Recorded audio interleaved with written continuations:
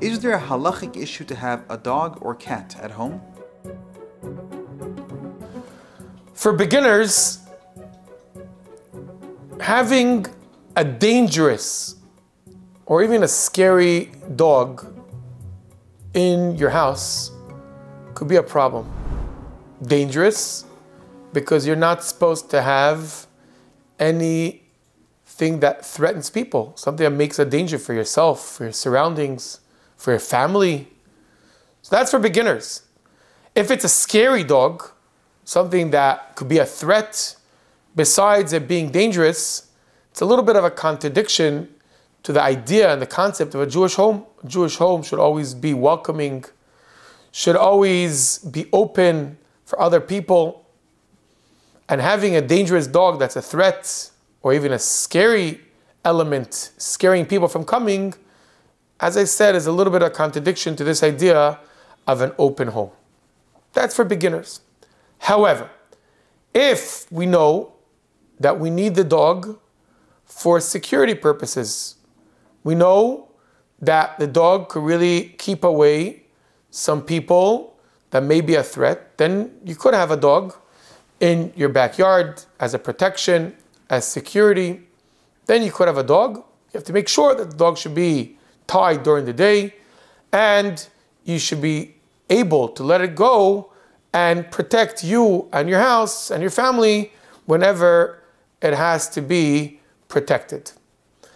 Regarding halacha, we have a few objective halachic issues, and then we have a deeper concept. Let's start with the halachic issues. We know that just like you have to be kind to your fellow friends, to a human being, to a fellow Jew, you also must be kind to an animal.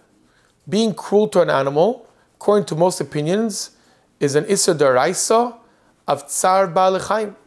And therefore, if you decide on having a pet in your house, you have to be kind to this pet.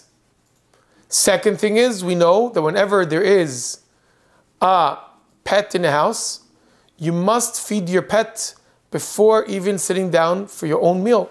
The pasuk says, "V'nosati esev besodcha livemtecha." The pasuk says, "I will give food to your animals, and only then v'ochalta v'savata." Our sages, the Chazal, learned from this that before sitting down to eat, you must support and you must give food to your pets. The third halachic issue is carrying this pet on Shabbos. Carrying a pet on Shabbos, whether it's a cat or a dog, is muktzah. You're not supposed to carry pets on Shabbos. You're able to hold the strap and keep it, take it on a walk, but you should not be actually carrying it and holding it. It's called muktzah. It's called tiltul on Shabbos. Then there's a deeper concept. The deeper concept is we know that a person is influenced by his surroundings. That's why a person should always surround himself with positive elements, with pure elements, with kosher elements. And the question is, when somebody chooses and decides on raising a pet that's not tahir, not pure, and not kosher, is that really the influence that I want to have on myself, on my children, on my children's neshamas, being surrounded by a dog, by a cat, by an unkosher pet? It's a question someone should ask himself. If it's for therapy, for sure that's not a question, because this animal is helping the human being become whatever it becomes. If it's a dog, le'olenu, for someone that's blind, needs a dog for help, for sure that's not the question. The question is, just someone has some free time. Is this the time that I would like my children to spend with an animal, with an unkosher animal? That's a question that someone should ask themselves, should ask their mashpia, should ask their Rav. That's regarding that.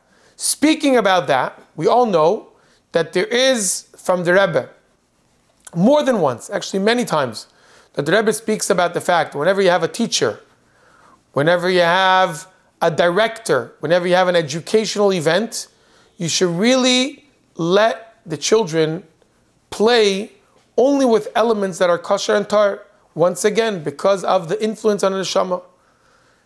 That's why we try to have only games that are kosher animals, should try to surround our children with pictures of kosher animals, with kosher and pure elements, because these things really have an effect on the child, on the behavior, and on our neshamas. Nevertheless, if someone wants to teach their children, someone wants to take them to the zoo to show them how Hashem created such a great world, someone wants to show them Noach's Teva, the ark, and he wants to show them the different animals that are there, for sure, then there's no problem showing them kosher animals and non-kosher animals. Fact is that everyone told a teacher that even Moshe Rabbeinu, that was the greatest educator, when he wanted to teach the Jewish people about kosher foods, about kosher animals, Parsha Shmini, it says, "V'zeh hachayu asher toichlu." This is the animal you should be eating, and this is the animal you shouldn't be eating. So Rashi brings down that Moshe Rabbeinu showed them every one of these animals. Moshe presented to them what is a kosher animal, what's not a kosher animal. If it's an educational experience, there's no problem.